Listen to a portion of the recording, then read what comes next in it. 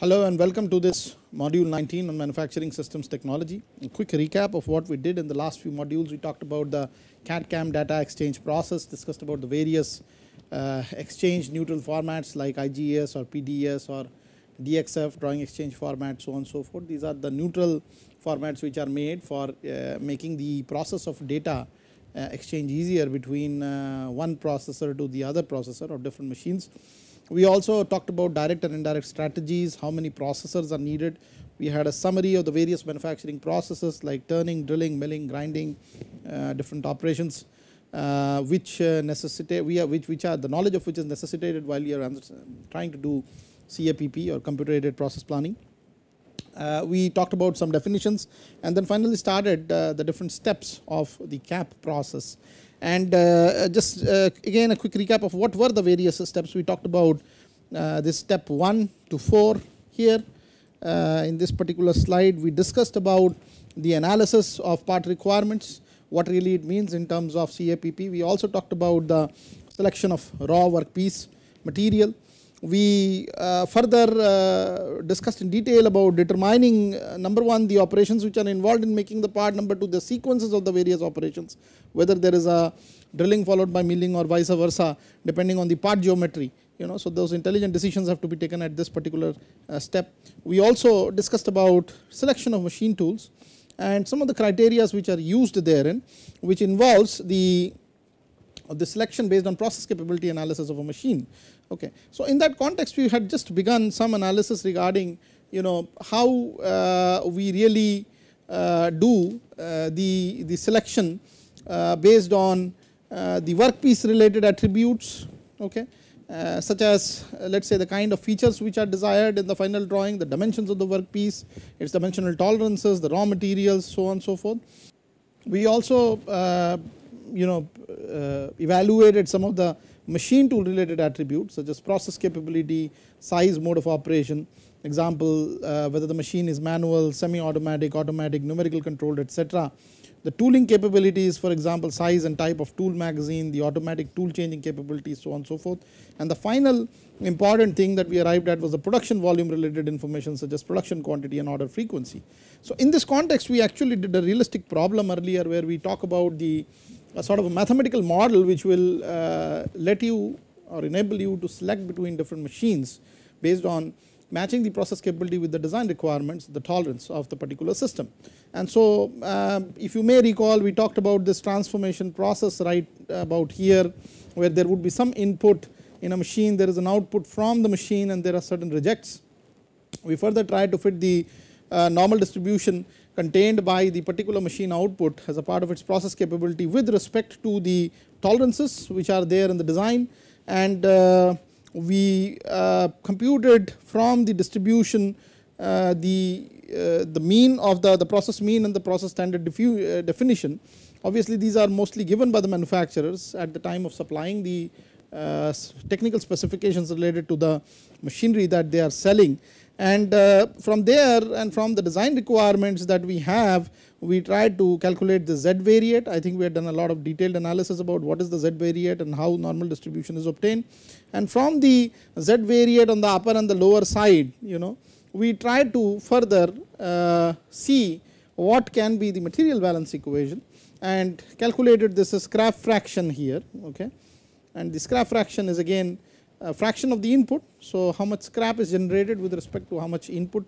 For the particular case here we are talking about the jth process and the kth system of tolerance, right, system of tolerance. So that is how we kind of modeled this, and then we further tried to create a material balance equation at the transformation stage where this is the input side, okay, and there is an output which is concerned with the process, and then there is a scrap output which is there. So the output and scrap combined together should actually result in the input number of units which are going into the process.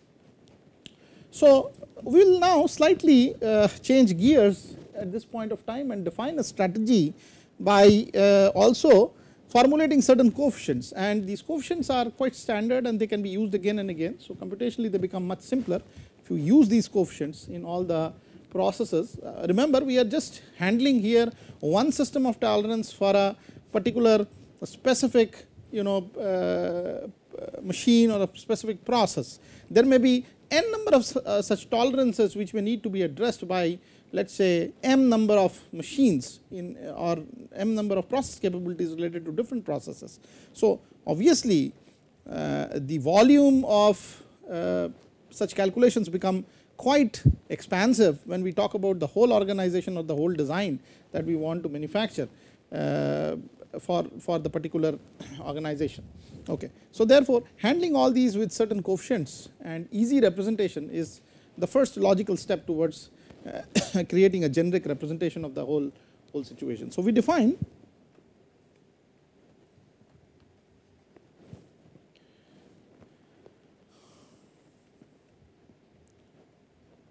the following, we call it technological coefficients.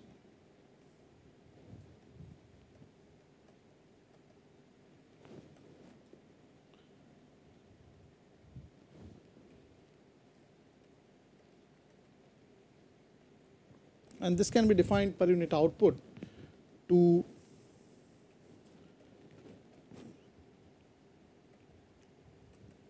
represent the input requirements of a process. You see, what we are mostly given in all situations is what should be the process output, what is the demand, but we somehow have to formulate by fitting a capability of a certain process onto that particular design that how much input would be needed to really do that output. If the scrap level is high, then obviously input requirement per unit the output would be much larger, and that will be a direct cost to the company. So we are therefore designing the system in a manner that everything is reflected in terms of the output level, which is actually a constant defined by the market or the particular situation in which you are producing the design, manufacturing the design through a process, and you are enabled to select the process now. You are at that kind of a stage in the production of the part. So the first coefficient that we define here we represent as Kijk, and we call it the input technological coefficient.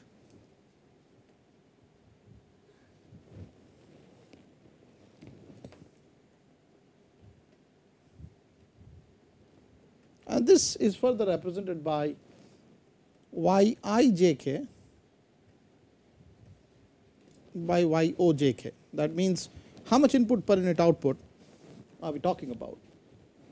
We similarly do one for scrap, we call it Ksjk, and represent this as Ysjk per unit the output, Yojk. And you must understand that there is an interrelationship between this equation and this equation, and that is written through that.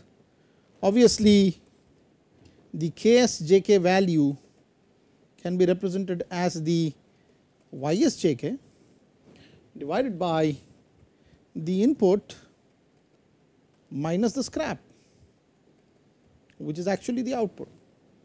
So if I were to represent everything in terms of ratios, I would like to have a situation here where dividing by, let us say, the output on both sides, we have Ysjk by Yijk, okay, and we have 1 minus Ysjk by Yijk. So that is how you represent the scrap coefficient Ksjk. Obviously from the equation done earlier right about here, we call this equation A, we find out that the scrap coefficient is represented in terms of number of scrap per unit the number of input. Okay. So I can easily simplify this as the scrap coefficient for the jth process of the K tolerance alternative tolerance sequence that we are choosing minus 1 minus of the scrap coefficient of the jth process of the kth tolerance system that we are choosing. And obviously I think we had earlier mentioned it very well that how you can represent these processes by the cumulative distribution functions corresponding to the lower tolerance and the upper tolerance, okay, represented in this manner. And so I would like to actually write this down in terms of the cumulative distribution function proposed in the equation here, and I write this as the cumulative distribution function of the lower variate plus 1 minus of the cumulative distribution of the upper variate divided by the cumulative distribution of again the upper variate of this particular situation, jth process and kth alternative tolerance, minus of the cumulative distribution of the lower variate of the system Jk. So that is how you can define this technological coefficient of scrap or technologically technological scrap coefficient, whatever you may call. And obviously the relationship that happens from this material balance equation, if I were to just divide the equation here by the output everywhere. So let us say I divide this by YOJK, this becomes 1 and this becomes YSJK by YOJK, okay. So obviously this can then be more appropriately represented in terms of the K's as the KIJK is actually equal to 1 plus KSJK, okay. So these are some of the representations of importance. One of them is this, one of them obviously is how you represent the scrap coefficient, and we will take all these numbers from here in terms of the cumulative distribution functions of the lower and upper variates and the technological coefficients which are given in this particular domain here to solve a cost equation which will really lead us to decision making about the process selection, okay. If there are many more than one processes which are there which we need to select, how we do the selection would be on the basis of this coefficients and ultimately the cost of the material that is going into the process. So let us look at that. So now let us again sort of summarize our material balance equation.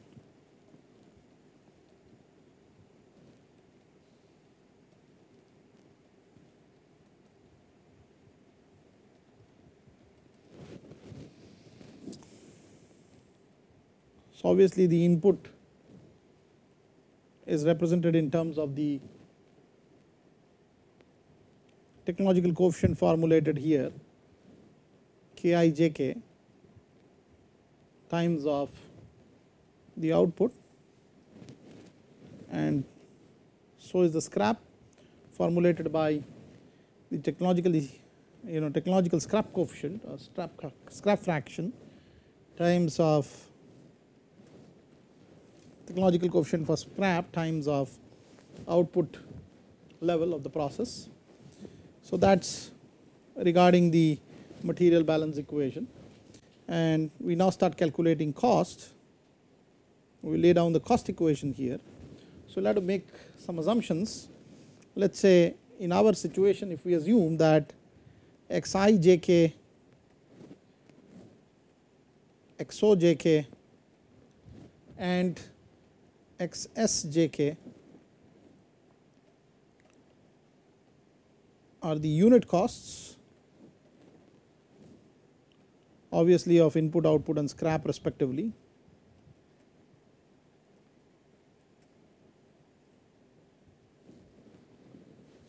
and further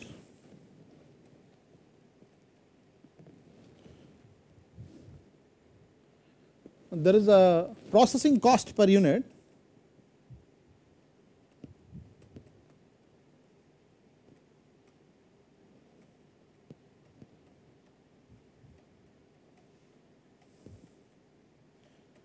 and we intentionally define it as a function of the input because obviously if this input side is of the material is more, then the processing cost would be lower and vice versa. So processing cost definitely depends on what is the input side of the component. You could do batch sizing, you could do many things in terms of setup times, etc., to have a reduced cost, processing cost. So we just call it a function of the input, obviously, and then we do the cost equation here.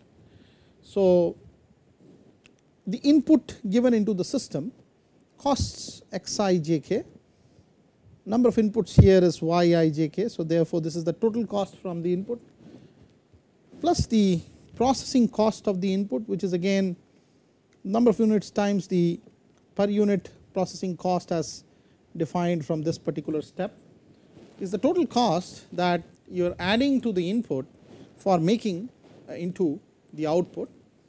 And this can be represented in terms of obviously the output unit cost times of the output level.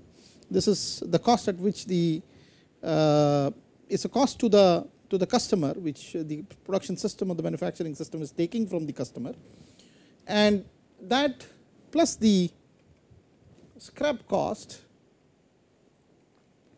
times of the number of units of the scrap. So this is actually the cost balance equation. One has to be able to at least balance this cost to create a manufacturing system which is almost cost free. Obviously there is a profit angle and other things which can be coupled up later, so that there is an expansion of the manufacturing system, but just from a cost balance point of view, this is at least the minimum condition that any process should meet. Okay. So then therefore the output cost here can be very easily determined from this equation as the Ki. Obviously you can define, or you can sort of divide wherever there is a representation of yijk as given in 1 or ysjk again as given in 2 in terms of output, and so I can say that this can be represented as, let us just write the full form of it for you guys to see this more appropriately. This goes as yijk divided by yojk times of xijk minus of ysjk by y output jk times of excess jk plus yijk by y ojk times of function of yijk, okay, the processing cost.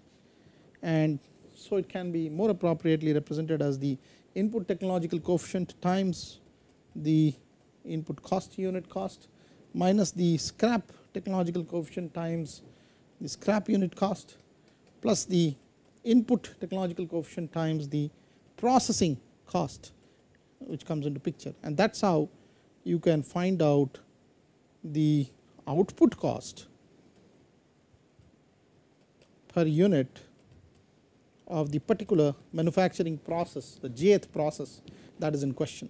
So I think we are kind of done about this cost balance equation. So what we did is we started with a normal variate and we calculated from the normal variate the cumulative distribution function, and from there we could record what is the scrap fraction. We developed technological coefficients and tried to address the material balance equation, and then finally the cost equation where an output cost was reported. Now I am going to now probably in the next lecture take up a practical problem from an industry standpoint and see that when such a decision criteria is applied, what would be the fundamentals associated with taking such a decision. So we will do that in the next module. Thank you.